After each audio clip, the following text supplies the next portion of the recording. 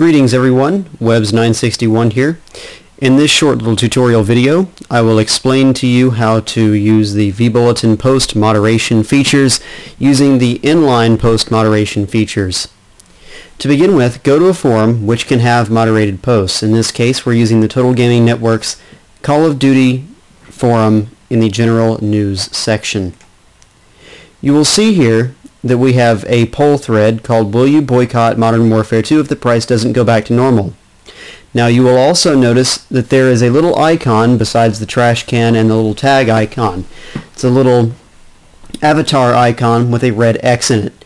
This lets you know that there is a post in this particular forum thread that is moderated and is not viewable by the general public.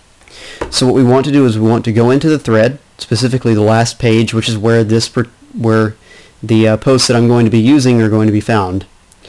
Mine are at the bottom, so I scroll to the bottom. Now as you can see here, the same little icon appears a little bit larger near the edit quote multi-quote icons. This icon lets you know that the post is moderated and is not viewable unless you have the ability to moderate posts in a particular forum. Now to be able to see this, you must have the ability to approve these posts. Now to do so, we're going to click on both of these posts until they're highlighted by vBulletin. Then we scroll down to the bottom and select Approve Posts from the moderation menu. Push the Go button and the post will be visible. To unapprove the posts, you just do everything the same except for you would click on Unapprove Posts.